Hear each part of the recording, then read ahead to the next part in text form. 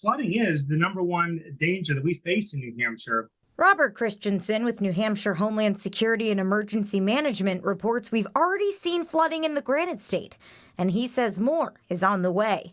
His message: turn around, don't drown.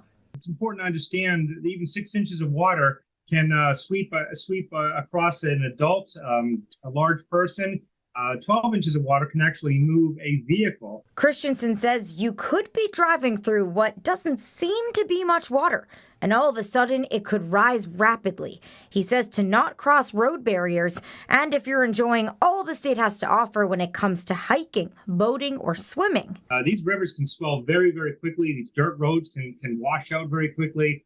And somebody can find themselves isolated in rapid fashion. Christensen stresses don't ignore flood watches and warnings. The watch means something is happening that we need to take note of. A warning means something is about to be imminently happening.